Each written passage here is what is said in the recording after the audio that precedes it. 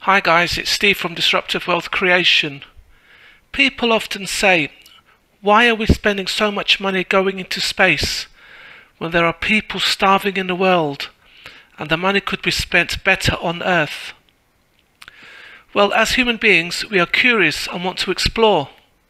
But did you know that since 1976, going into space has led to an average of 50 disruptive technologies per year being invented that have benefited mankind and have led to some great achievements and discoveries.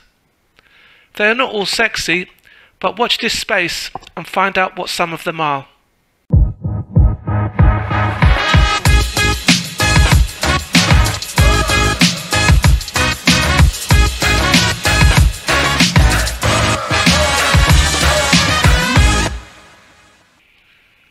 So, when you go up into space, there are two things that you have to consider. Firstly, how are you going to get the rocket up into space and back?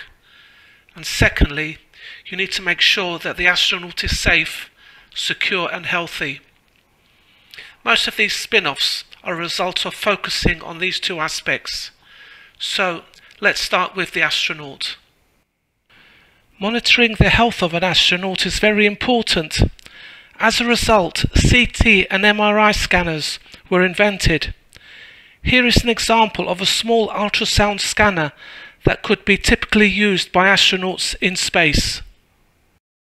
So let's have a look at some other innovations from space. They include things like heart pumps for patients awaiting heart transplants, artificial limbs for people that have lost them, improved hearing aids using artificial intelligence, and anti-scratch spectacles, glasses. In space we can see astronauts eating two types of food: thermostabilized foods, which are meals ready to eat used by the army, and freeze-dried food, which you warm up after adding water. The spin-offs of these are baby food and army food.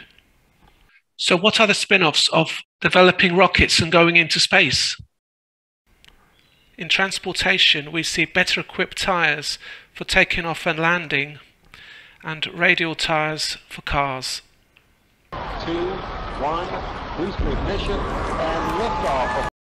In terms of public safety, we see fire-resistant paints and foams used for rockets, aircrafts and buildings. Shock absorbers are now being used to protect buildings against earthquakes. So, next time someone tells you we are wasting money going into space, tell them about the disruptive advances in healthcare and medicine, public safety, in food, in transportation, in environmental and agricultural resource developments, in computer technology, and in industrial productivity. Do you agree? Let me know what you think. Please like and subscribe, and see you in the next one.